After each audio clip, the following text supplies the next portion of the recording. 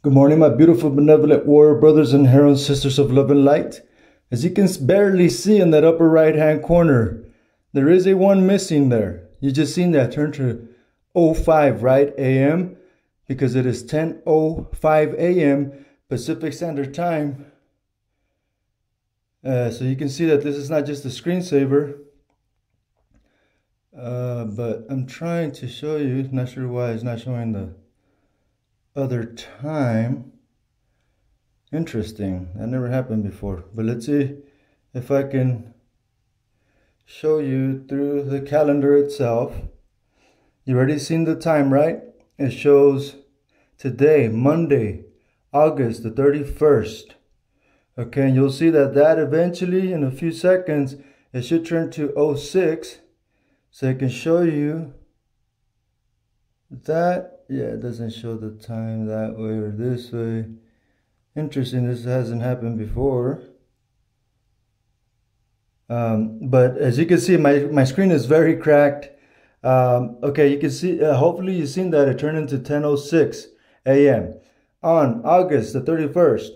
You don't have to believe me if you don't want to, but it's fine. But I'm going to go ahead and give you a short, quick update and then show you guys proper weight management, okay? First of all, I'm going to show you how much I weigh right now.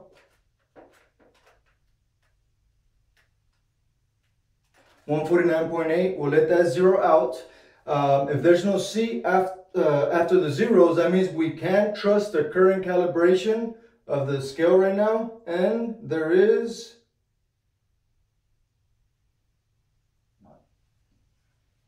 Excuse me.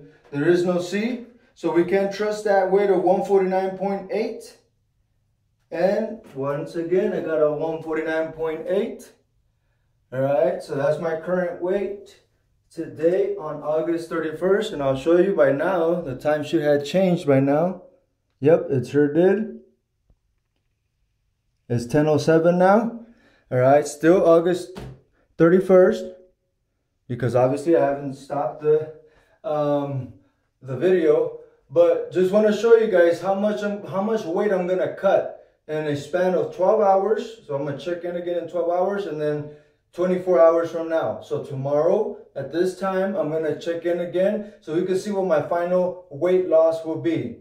And this is not like me training crazy like for a fight, but I want to show you guys that I'm probably gonna do maybe half of the efforts as far as like pushing and sweating and things like that a normal fighter would. And 149.8, so I will be 140.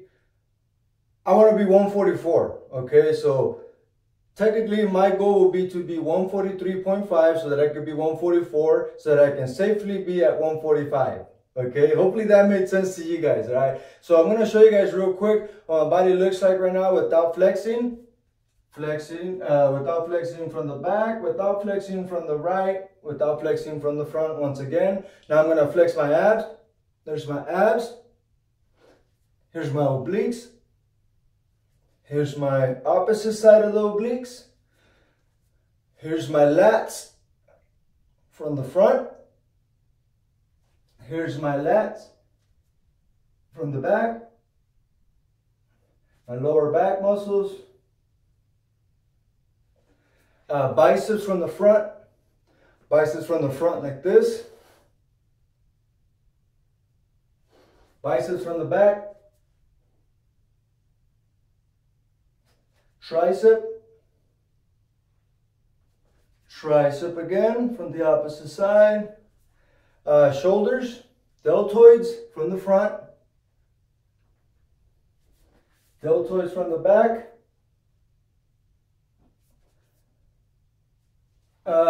Chest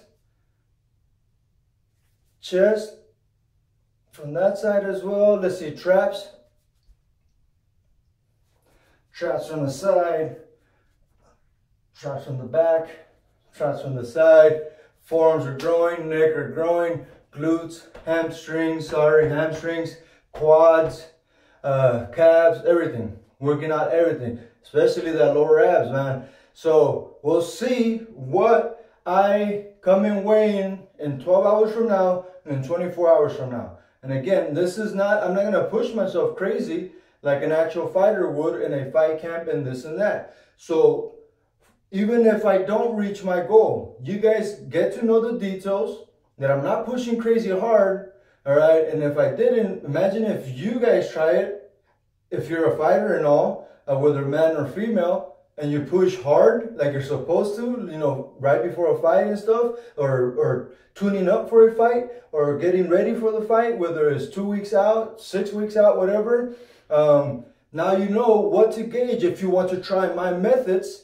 And if you try harder than what I am, you're going to get better results than I am, right? So we'll show you what my results will be 12 hours from now, 24 hours from now. So let's see what happens. My name is Jesus Nedzaya Medina, aka Striker when it comes to the fight game, because I like to strike a lot, all right? And don't forget, journey limited to creativity. Pain is temporary, pride is eternal, fulfillment lasts forever.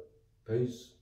And one last thing is, I am utilizing my unique methods of the 1, 2, 3, 4 flush, which helps you flush or detoxify or clear or transmute in at least 4 planes of existences: physical, mental, spiritual, and emotional. So it's a complete transformation from the inside out, utilizing that warrior spirit, mind, body, spirit, and all in coherence. And also KO method, kinetic overload method, or knockout method when it comes to the self-defense part. But it's a holistic approach to fitness. And the holistic approach to fitness stands for kinetic overload method, knockout method. Love you. One love.